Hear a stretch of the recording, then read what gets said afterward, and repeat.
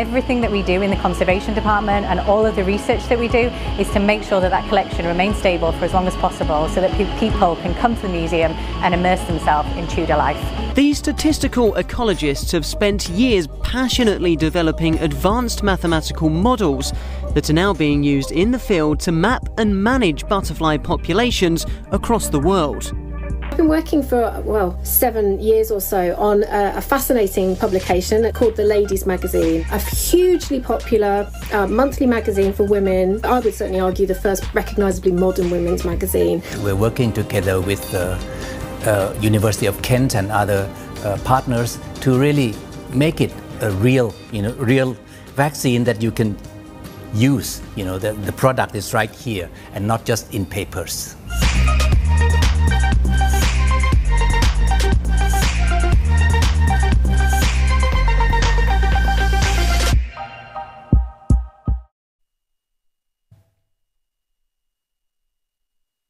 Good afternoon and welcome to the 5th and penultimate instalment in our Next Generation Impact series, where we've been talking about all aspects of the impact agenda. Today's event is entitled Maximising Impact, Engaging the Public with Research. Why does engaging with the public matter, and how can it be tied to the University of Kent's civic mission? Also, how can it lead directly to impact? Our panellists today are Professors Catherine Richardson, Alex Stevens and Mark Connolly, and we'll be finding out how and why they engage with the public in their research. If you're watching us on YouTube or Facebook, you can also join in the discussions by sending any questions or comments in the live chat sidebars on whichever stream you're watching on. We'll then put them to our panellists. You can also tweet your questions and comments using the hashtag NextGenerationImpact. So let's make a start. Catherine, let's come to you first. Tell us a little bit about your area of research and some of the ways in which you engage with the public. Hi, thanks, Darren. Okay, so I want to take you back about 400 years. I work on the material culture and the lived experience of early modern England. So what it felt like to be an ordinary person living an ordinary life in the reigns of Queen Elizabeth and King James, what house you would have lived in, what you would have worn, what you did for entertainment or work, what happened in the streets, for instance. So that's one part of my job. And the other part of my job is as director of the Institute of Cultural and Creative Industries at Kent. And as part of that job, I find ways of bringing the research we do around cultural and creative practices at the university to the public. So lots of things we do with the public, stage plays, putting on performances, but also schools work and working in the galleries, libraries, archives and museums sector. So those are just some of the things. Hope we'll come back to some of them later. 400 years, beautifully succinct there. Thank you very much. Alex, let's come to you. You're from a completely different field. Would you give us a brief overview of your research area? Sure. Well, I'm Professor in Criminal Justice here at the University of Kent at our Medway campus, and I specialise in researching the overlap between drugs, crime and public health, including looking at the public health crisis that's going on at the moment with drug-related deaths that are at the highest ever level in the UK. And I've also been working in the past on issues of youth crime, and obviously that's a big issue of concern at the moment with numbers of teenage murders that are very concerning indeed. And so it's very important in my work to involve people who are directly affected, so the parts of the public that are most involved, i.e. young people themselves who are highly victimised, as are people who use drugs, very often victimised by crime, but also very vulnerable to deaths. And so we need to work with these groups directly to help them to reduce those risks, help us find out how best to reduce some of these problems they face. Fantastic, thank you. Mark, you explore a very different historical area to Catherine. Same question to you. Would you like to tell us a little bit about your area of research? Yeah, around my research, I'm head of the School of History, so that takes up a big part of my time. But I am also the principal investigator for the Arts and Humanities Research Council funded project Gateways to the First World War, which I think we'll come back to in a bit. And that reflects my key research interest. I'm a historian of the Great War, particularly of the British Empire's contribution to the Great War. And if you want to drill down to it even more deeply than that. Really, what I look at is the way the war was commemorated in Britain and the Empire, and particularly interested in the work of what was then called the Imperial War Graves Commission and now the Commonwealth War Graves Commission. And I try and integrate all of that research interest into the stuff I do with students and to engaging the wider public. Fantastic. So I'm going to stay with you, Mark. Why is public engagement so important to your research?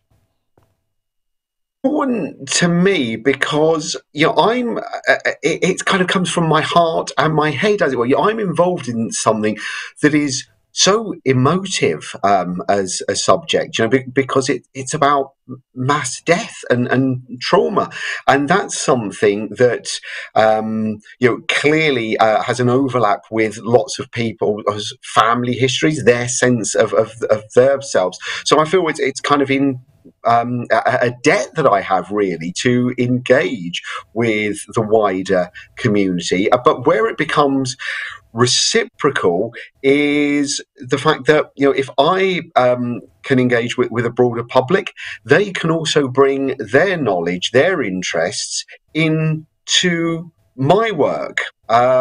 Because often, because I'm involved in such minutiae, of people's lives in the early part of the 20th century, that's where engaging with the public is fantastic, because people come in and they say, well, I've got this in the attic, or, we've had this sitting around in a drawer for years. Can you tell us a little bit about it? So I might be able to provide a bit of context, but they're also, showing me priceless stories about the past, so that we're involved in a constant dialogue, a constant discussion, refining our understandings of the past, and building more history.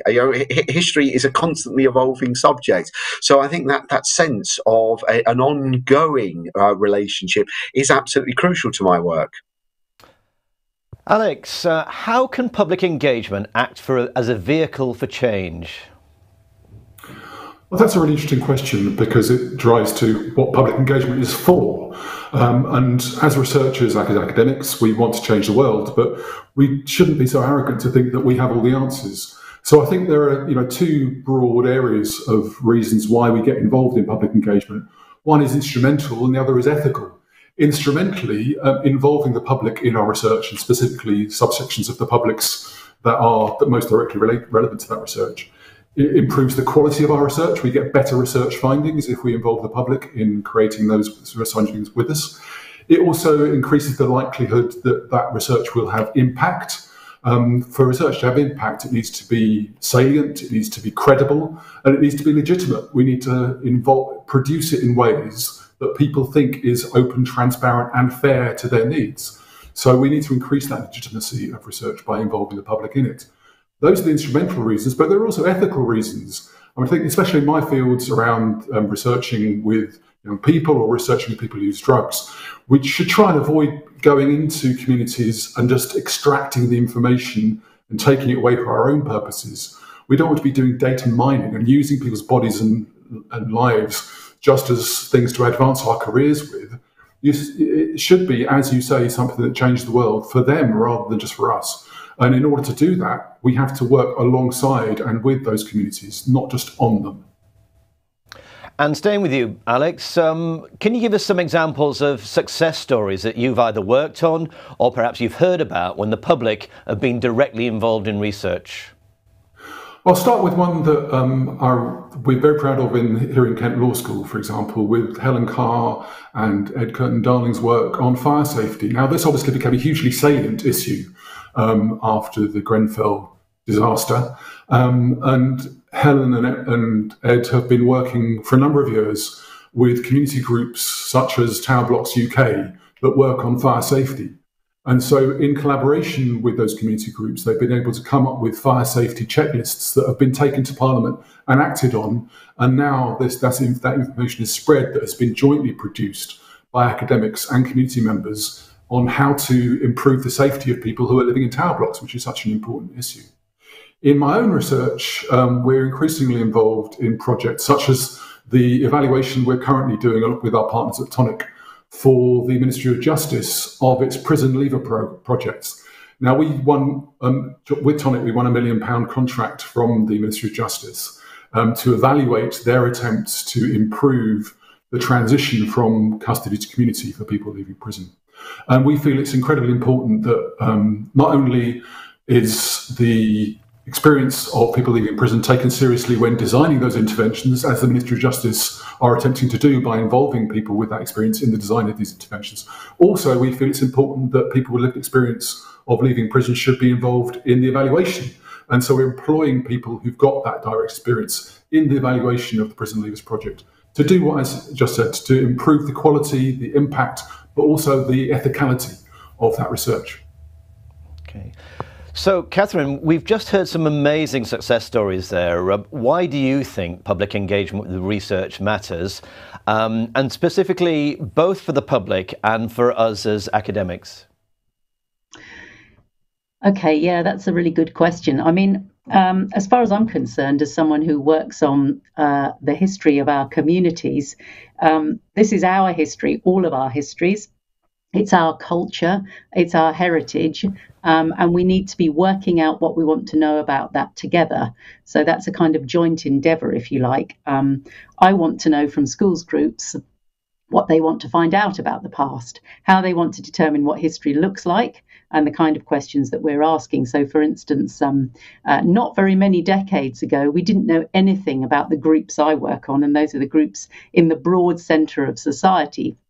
We knew something about the elite, the very, very wealthy people, and we knew a little bit about the poor, but we knew nothing about the people in the middle. And that's where most of us are socially today. So I think, you know, it's about defining what we want to know about the past together and then finding out about it. It's also about people's local communities. So, for instance, at the moment I'm working on William Shakespeare and Christopher Marlowe, and those were people from provincial towns whose parents were craftspeople. They're local people in local schools, and so there's a local history there that matters to those communities.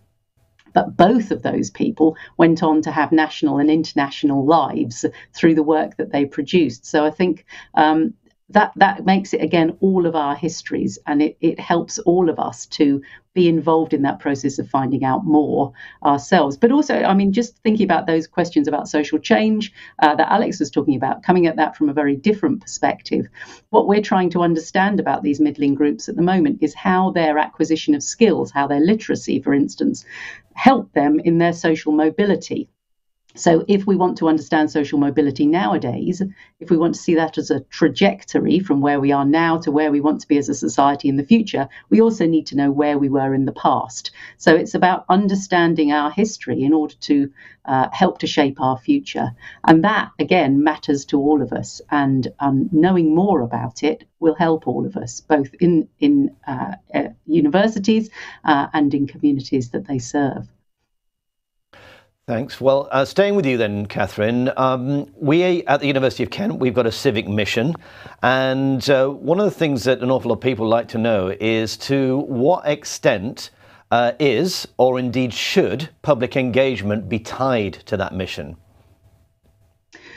I suppose I've sort of started to answer that question by answering the previous one, I guess. You know, this is our civic mission here at the University of Kent, is partly a regional civic mission, partly a local civic mission. And, you know, some of the work that we're doing, for instance, around the Institute of Cultural and Creative Industries is working with Medway Council on their cultural strategy, and we're thinking about how our research and how our expertise can help to shape that cultural strategy, but we're also doing a lot of listening to what Medway wants its cultural strategy to be. So I think it's really, really important. We can help to inform all the various groups that are involved in work like that cultural strategy.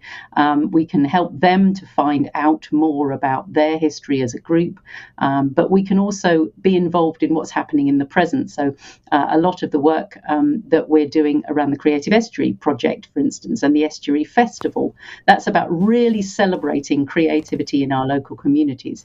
And that's a vital part of our civic mission as a university, I think, to be really bringing all the expertise and the facilities that we've got as a university to bear to the support of our local communities, and helping to listen to what they need in order to get their community to where it wants to be. Excellent. Now, Mark, you have been engaging with a number of stakeholders, and I have a list here. The Department for Digital, Culture, Media and Sport, the Heritage Lottery Fund, the Commonwealth War Graves Commission, and that's just a few of them. Why do you think it's so important to collaborate with these stakeholders, and how does it benefit the public? Well, I think the degree of collaboration is absolutely crucial. For a start, from us coming from our position as academics, it's hugely useful to engage with bodies whose entire focus, their raison d'etre is outreach and engagement and thinking about the needs and interests of a really broad range of people and groups. So it's hugely helpful. It's absolutely fascinating to work with partners like that, because in some ways, what you might say is it stops you having to invent the wheel yourself, because they have their expertise, and that's a lovely thing. It's about the interlockings of different expertise, and different sets of experiences. So working with partners, I found really, really valuable. There is it then feeds back in, because it starts to make, I think, us as academics reflect on the way we go about our research projects, the kind of research questions that we ask, because it helps us think about a wider group of end users. And for me, working with big national and international bodies like that has been a hugely fruitful and valuable process. Alex, a personal question for you. What do you find the most rewarding about doing public engagement? It gives meaning to the research that I do. If I were just a person who was stuck in an office, reading books, writing articles on repeat, I wouldn't see much point to that existence. The reason I became an academic is because I was curious, interested, and to be honest, angry about some of the things that are happening in the world. And it's only through engaging in the public that I feel that I make the research that I create meaningful to people outside universities, which is, I think, what drives many of us to do the research that we do. So we have a number of esteemed panellists on the line, of course, but we've also been speaking to Director of Engagement, Dr. Philip Pothen, and Dr. Eleni Matechu from the School of Mathematics, Statistics and Actuarial Science, and they've been giving their thoughts on public engagement.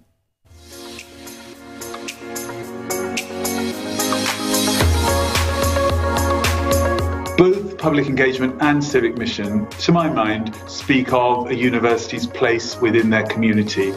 It speaks of their commitment to that community and of a university's contribution to the health, well-being, prosperity of that community.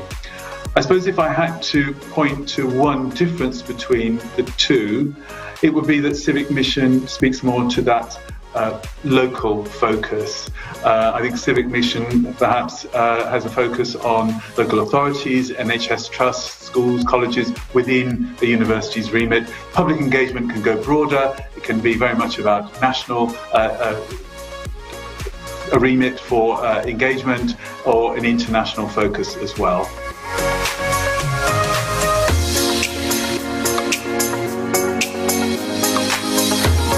I don't think there's any contradiction between local and global engagement. It's often thought of as a trade-off between the two. I think if one thinks perhaps of the old adage around sustainability and the environment, think global, act local. I think that's very much how I would see the linkage between global and civic mission. I think the two are inextricably entwined. I think one can think of one's campus as being with a global focus. We have students and staff from many nationalities around the world.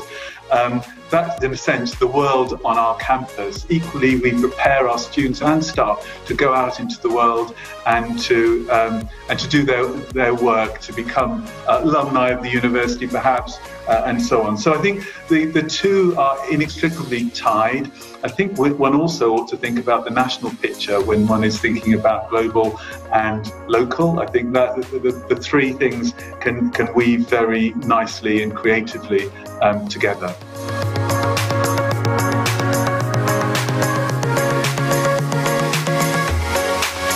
I think there are a number of ways that civic mission can impact on communities through the work of widely participation and outreach, for example, through public engagement with research, through our open campuses that invite our communities onto our campus, and the offer that we take out to our communities is through volunteering and so on. I think underpinning all of those is some notion of dialogue, of listening, of two-way conversations, and I think that should really underpin what we do in all of those spheres. And I think we need to be responsive to the needs of our community. We need very much the conversation to begin with, what can we, the university, do for you, our community? And I think that should be the strand, the golden thread that goes through all of our engagement activities and all of the impact that we hopefully will make on our communities.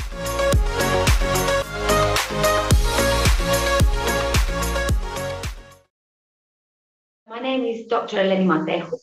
I'm a senior lecturer in statistics, and I'm a member of the research group called Statistical Ecology at Kent. So as part of my research, I work with so-called citizen science or community science data. So these are data sets collected by the public in a volunteer role. So, for example, volunteers take part in surveys aiming to monitor bumblebees, butterflies, birds, and the volunteers or the public take regular surveys where they walk along pre-specified paths and they record what they see. So, for example, as part of the Bee Walk, which is the only UK-based citizen science scheme specifically targeting bumblebees, the public walk along the transects, as these paths are called, and they record, they count the bumblebees that they see and record their species and caste. And what we do then is we build the necessary statistical models to make sense of that data so that we can estimate important demographic parameters. So, for example, population trends are the bumblebee numbers going up, or are they going down? Are these trends different across different parts of the country? Are they linked to certain environmental conditions and so on? Working with the public in this format has been obviously hugely beneficial for us, not just us as researchers, but also the charities and organizations who are interested in the kind of ecological processes. And that's because the public, as I said, are volunteers. So they volunteer their time and their effort, and they collect really rich, large-scale and long-term data sets that help us answer important ecological questions. And this would not have been possible if we were relying on professionals to do these surveys, because of the corresponding time and cost implications. So these large-scale, long-term and very rich data sets have also required us to to build novel statistical models. And of course, as statisticians, this is exactly what we love doing. We love a new problem, a new challenge that requires novel statistical models. And as more and more volunteers take part in these schemes, the challenge of modeling the data becomes greater and hence more interesting. The results that we obtain, so in collaboration with the organizations who manage these citizen science surveys, are often used to inform sort of policies and decision making, because they refer to the state, for example, for pollinators in the UK or other important species. But they're also used to communicate with the public our findings, so that the volunteers themselves can see how important their contribution has been in giving us these new insights. And that's a really important, but also positive aspect of working with data collected by the public, is that we can then communicate back with them to show them the sort of great benefit that their efforts has had, the great impact, positive impact.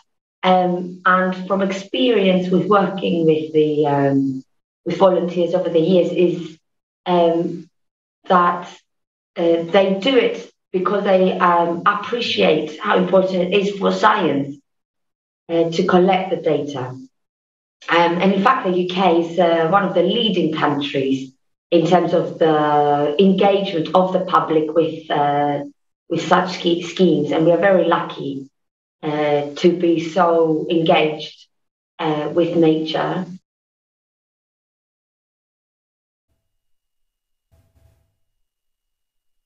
So we do want to hear from you. If you're watching on YouTube or Facebook, you can join us using those live chat sidebars. Or if you want to tweet your question or comment, please then just use the hashtag Next Generation Impact. So, Catherine, I'm just going to come to you then. We have been in a very strange situation for the last 18 months. What impact has this had on engagement and to reaching out in the public? Yeah, it's been really, really hard. And I know with my Middling Culture project, it's meant that obviously we couldn't be doing the archival work. And it's made it very hard. So we do a lot of work with the museum sector, and we're doing a wonderful project to put together a virtual early modern room with the Wealden Downland Museum in Chichester. We haven't been able to go there. But on the other hand, it has made us very creative. So we've spent a lot of time doing other things and engaging with the public virtually. So we have put together a social status calculator, so you can find out what kind of status you would have been in early modern England and how we would know. And that's, it's a piece of fun, really. But we've done a lot of that work online, on Twitter and other social media platforms. And actually that's been a way of engaging with a different kind of public, and just getting people interested in the project in new types of ways. So there's been some upsides and some downsides, but in the other part of my job at the Institute of Cultural and Creative Industries, it's meant that the work we do with children and young people, working with them very intensively around creative opportunities, has also had to go online. And there we've tried to do work also around mental health with them, and working, for instance, on digital diaries so that they can share their mental health experiences, because it's become increasingly important to find ways of interacting with one another. So yeah, some of the challenges there around that, and the ways we've tried to address it. Okay. Thank you. Listen, we've got our first question in. Please do keep them coming. Use those sidebars, use the hashtag. Mark, maybe I'll turn to you for this one. Engaging with the public, it can sometimes be difficult. Well, we all know that. What can we do to incentivize the public to listen to us?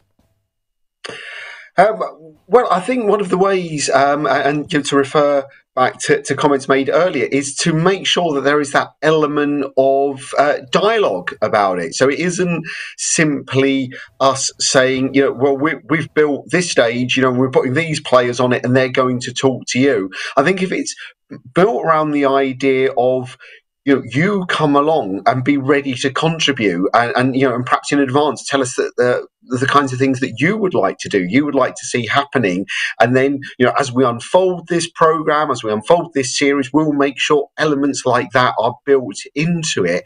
I think that really helps, because it then creates that sense of trust and partnership, and it isn't just us saying, we know all about this subject, we know how to present it, and here's what we've put together. I think that sense of ensuring that both sides are contributing the whole time really, it certainly helps build up, shall we say, a fan base and kind of regular loyalty, as it were. People then start to become more and more confident, that they start to put in more of their ideas, and before you know it, you have got a real partnership going, and you are shaping things together. Well, I'll stay with you, Mark, because there's been an awful lot of challenges engaging with the public during the pandemic. What's your experience? We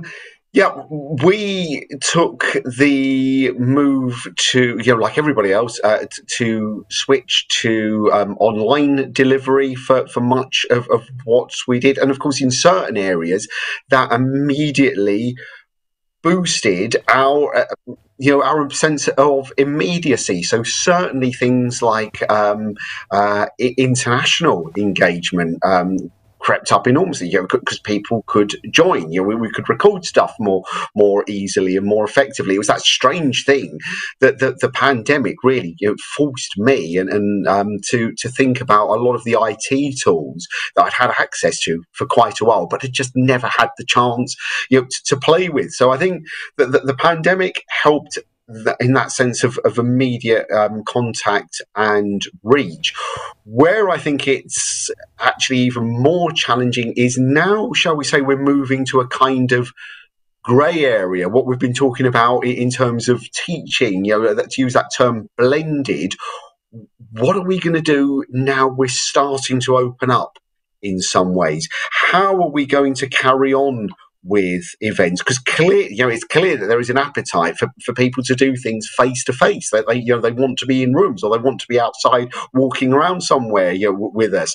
That's how they want to engage. But by the same token, there are going to be some people who either have difficulties engaging like that, and it might be the sheer practical one, that they have become engaged because they were living hundreds of miles off, and it was only through a virtual platform that they could do it. So I think that the real issue, I say, is actually probably going to be over about the next 6 to 9 months, to see how we can get the best of both worlds together. Okay, I want to develop that theme with you, Alex, and the whole idea of a post-COVID world. So what will engagement look like? And perhaps you could give us your thoughts, both short-term and long-term. Well, first of all, I'm not sure that we are or are going to be in a post-COVID world.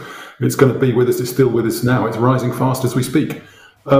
I agree with Mark that the way that we were forced to shift to online methods has opened up a number of possibilities, and to make it more immediate, and also to put people on a bit more of an equal footing.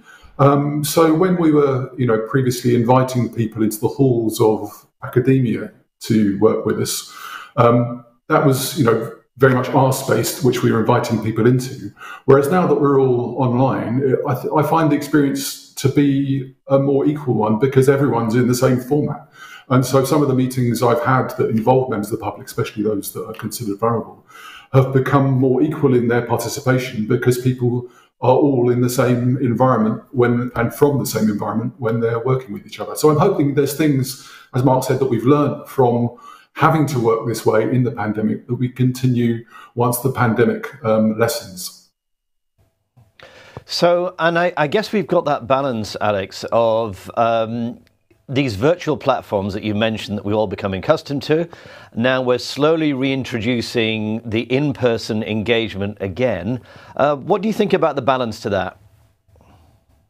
I'm hoping that we can develop methods for blending both, because I think there is huge value in people sharing the immediacy of the rapport that exists when you're in the same room together, when you're sharing a cup of coffee, when you have a chance to go for a drink afterwards, after these events, where things get said that wouldn't get said when we're just interacting on Zoom, Teams, or whatever. So the trick will be to balance, to continue the inclusive aspects of working online, and while also having the rapport that comes from working in person. Catherine, we've got one from the floor here. Do you think there'll be certain things that gain more importance post-pandemic? And mental health is one that's mentioned in the question by the questioner specifically. Oh, yeah, absolutely. And I think just thinking about some of the ways that we've developed being in places digitally, if you like, as a partial answer to that, I think in terms of creative practice, people have really realised how important creativity is to their mental health, but also that sense of being in a place, feeling at home in a place. And I think there are many digital answers that we're starting to develop that will help people to remain connected. I mean, I agree very strongly with Alex and Mark about the levelling up, if you like, that's been possible through digital platforms. But if we can find ways of carrying that on, if we can find ways of just opening it up to more people, I suppose, and just thinking about some of the work that we're doing in the heritage sector, making it possible for people to visit places, have new experiences, new creative experiences, without having to go there. Obviously there are some people for whom visiting, for instance, an open-air museum like the Wealden Downland Museum or the Shakespeare Birthplace Trust houses, who we're also working with very closely, this is not possible for them, either because of disability or because of geography. And I think, the mental health implications of being able to do some of these things remotely will be really crucial. I want to stay with you, Catherine, because I know you've been doing a fair bit of work with the Institute for Cultural and Creative Industries. Now, how does this, the work of this institute tie in with public engagement aims? Well, I think it's partly around those questions of civic engagement that we talked a bit about earlier, but it's also about some of the work that we can do now to take our research around, across the university, actually. So there's research going on in arts and humanities, obviously, and Mark and I are doing some of that work.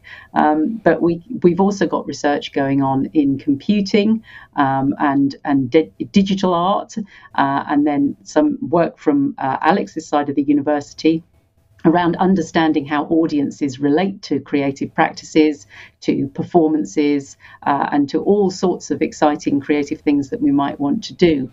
And so we can bring all of that research into our communities and just find out how we can make an audience experience better.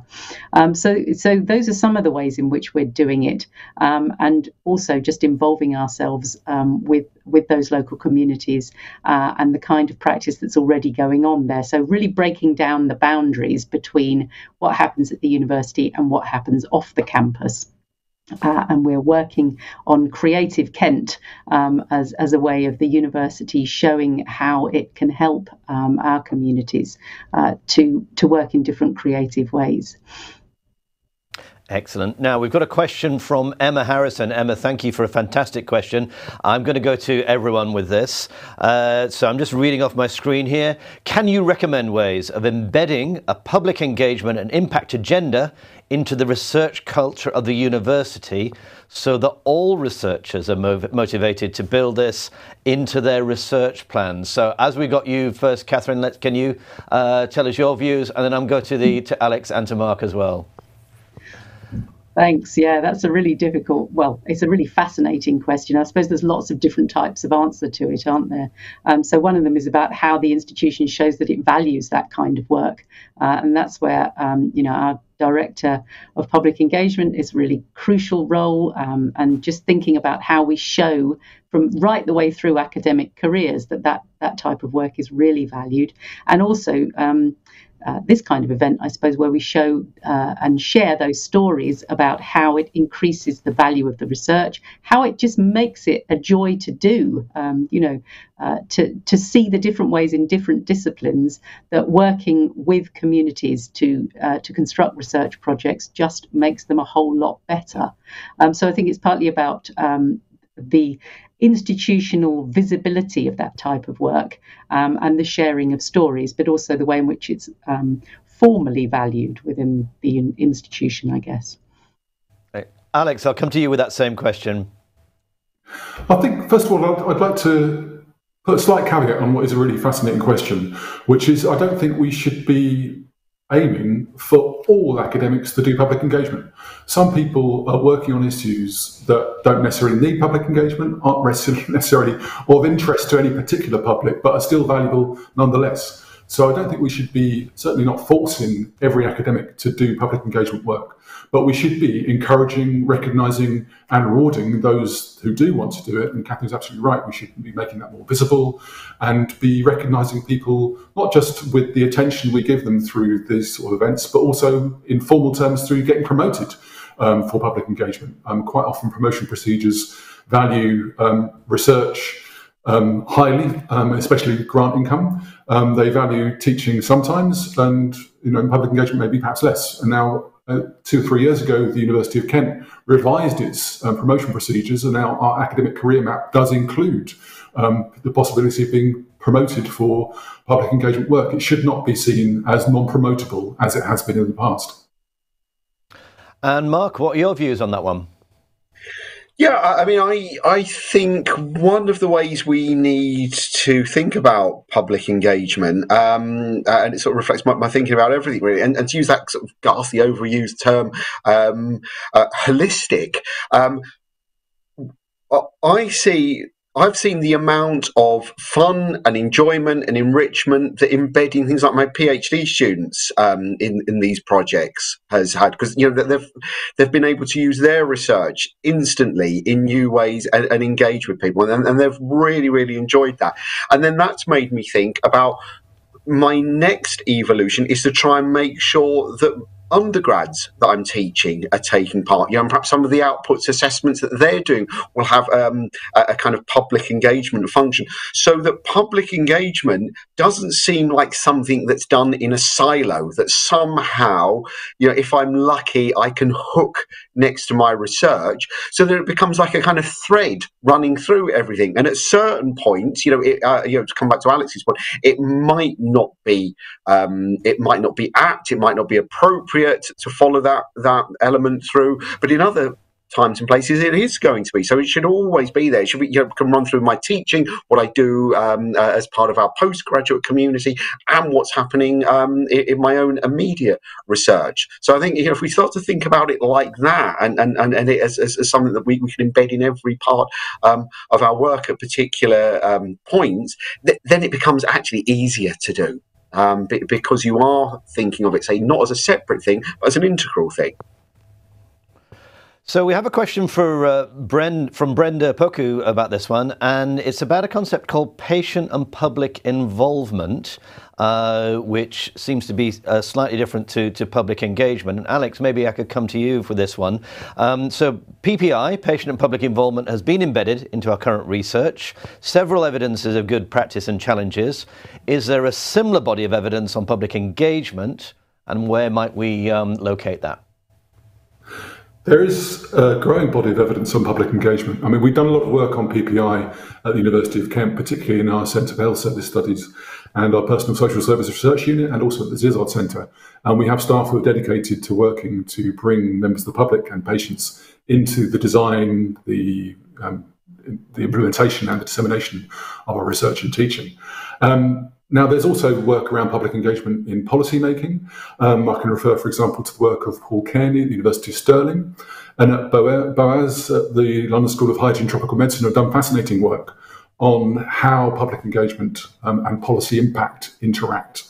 And there's Mark Reed also, his research impact handbook, for example, is quite an interesting approach to quite a very strategic and systematic approach to doing research impact, which involves public engagement as well.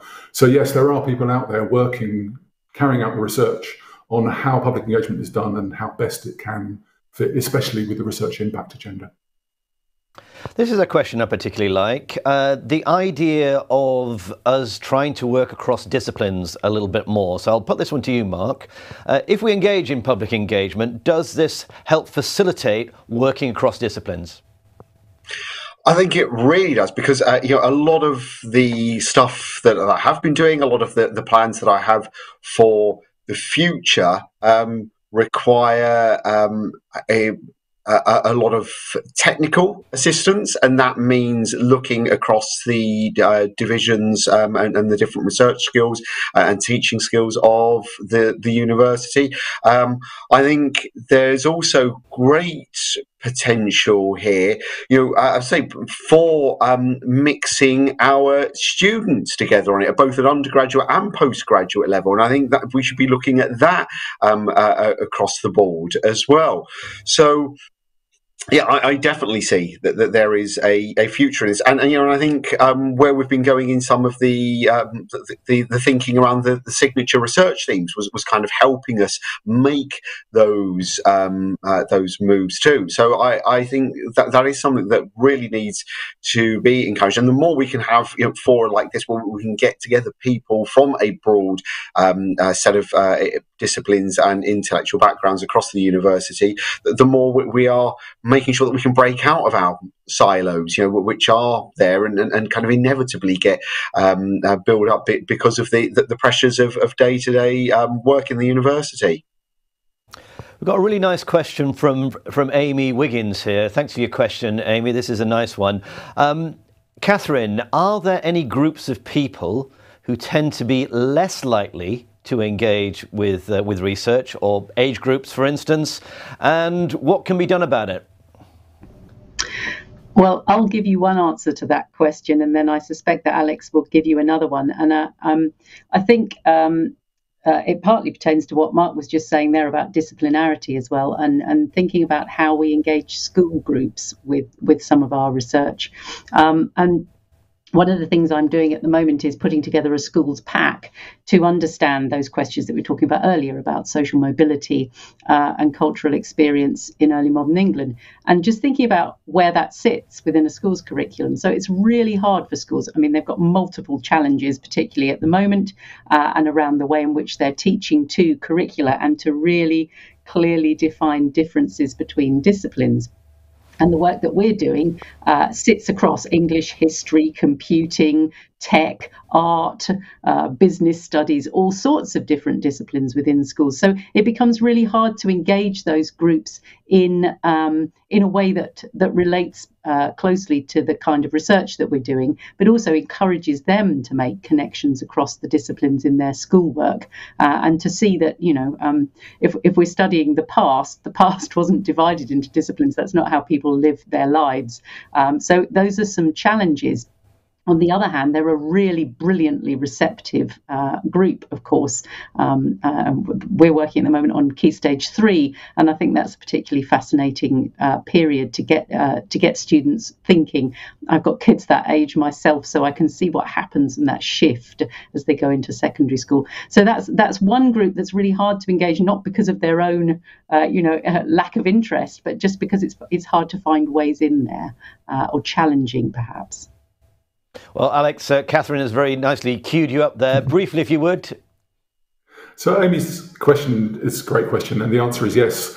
The audience for universities' public engagement efforts does tend to be segregated by age and class. So we tend to attract an audience that is generally older and middle class and mostly graduates. And so universities need to make deliberate efforts to reach beyond their traditional audiences, and schools are a great place to do that. We have a programme in Kent of targeting and working with schools in the most deprived parts of Kent. And we've also got academics across the university working to bring the university's activities to the places where they are, rather than expecting people to come to us. So we've got colleagues in the School of Physical Sciences who'll be working from a shop front in Ramsgate over the next 2 years, Thanet being one of the most deprived parts of Kent. We've also got colleagues in the School of Architecture looking to set up spaces in Medway and Chatham where we can work with people in the spaces where they are. So we want to avoid recreating and reinforcing the inequalities that are built into university life along the lines of race, gender and class, and make deliberate steps to reach beyond that.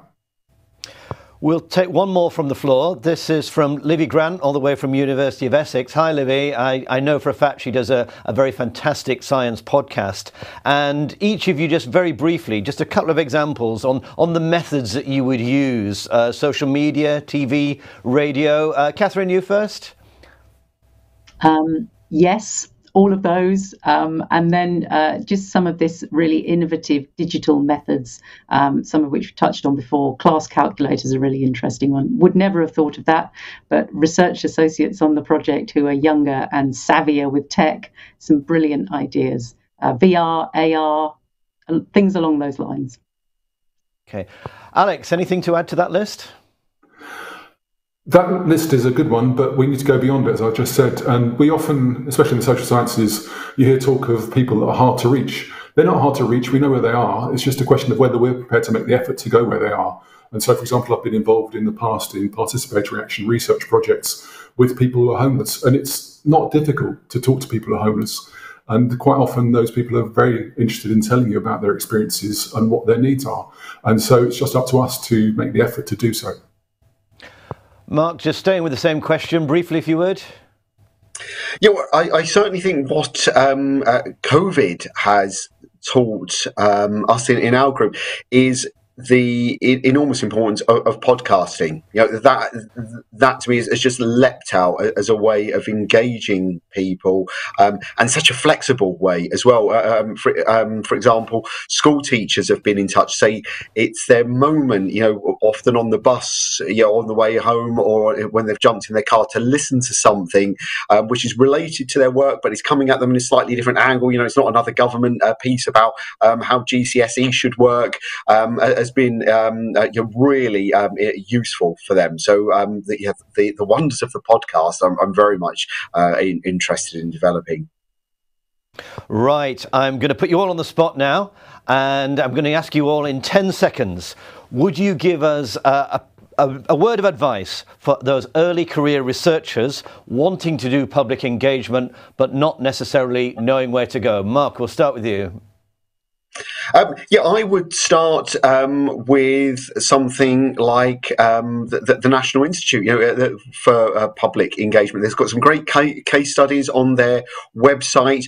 Whatever is the disciplinary home. So, you know, for me, the Arts and Humanities Research Council, on their website, they've got some really great examples, you know, in their reports and such like, which give a great set of inspirational ideas for getting a project going from grassroots. Alex, do you want to give us your words of wisdom? Wisdom. Experience, I suppose, has taught me that public engagement and impact are not about one-off projects having particular impacts. They're about building over the long term a community and relationships. So my advice to early career researchers would therefore to be find your community and build those relationships that's outside the university, but wants to work with you and you want to work with them, and nurture it over the long term. And we'll come to you last, Catherine. What's your words of advice? Yeah, I think that's absolutely right. And I think getting that relationship between finding your community and really challenging yourself as a researcher to think who would your communities be, who would be interested in this, and why would they be interested in it? And then having made that as broad as possible and made those relationships, challenging yourself as well along the lines Mark was saying, and saying, okay, well, why can't I do that in my discipline? Looking at those other examples, you know, is there a version of that would be a really interesting way of working with these communities? And just don't allow yourself to be pigeonholed in disciplinary ways, but really think in creative ways with the communities about what you can do together.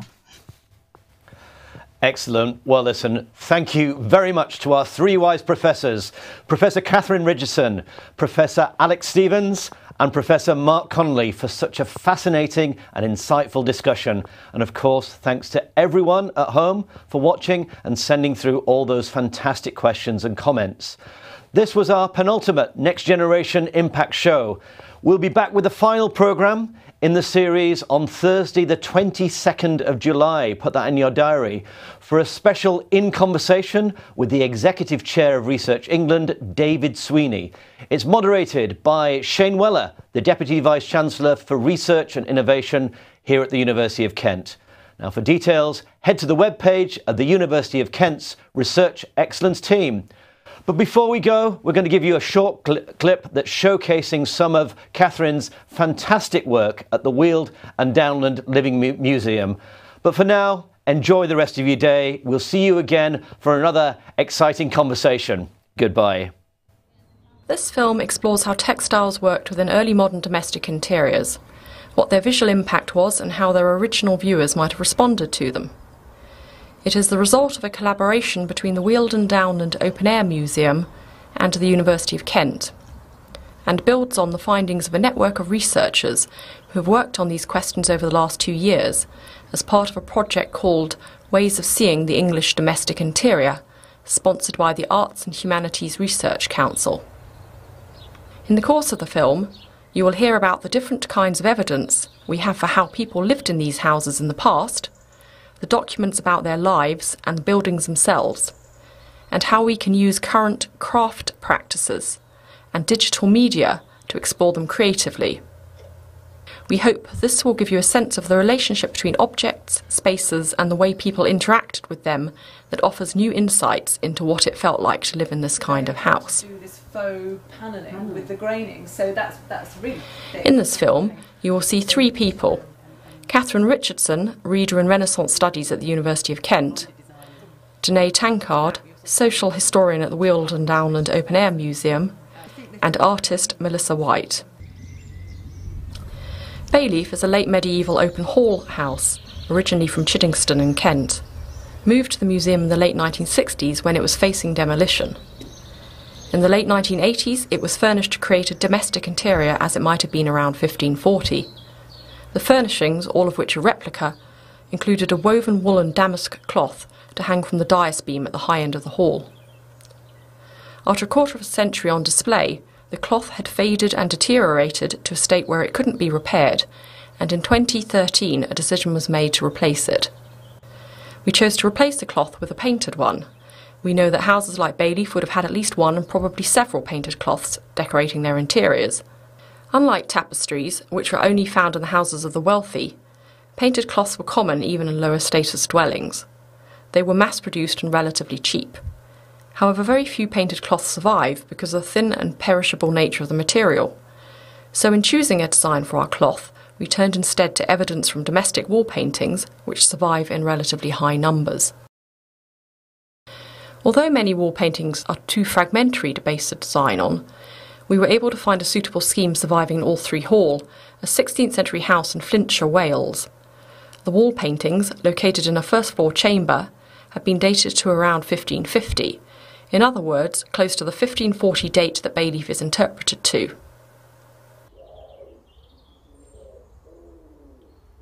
Late medieval open hall houses like Bayleaf were laid out according to a standard domestic plan, with service rooms, here the buttery and the pantry, at what was considered the lower end of the house, separated from the rest of the house by a cross passage or entry.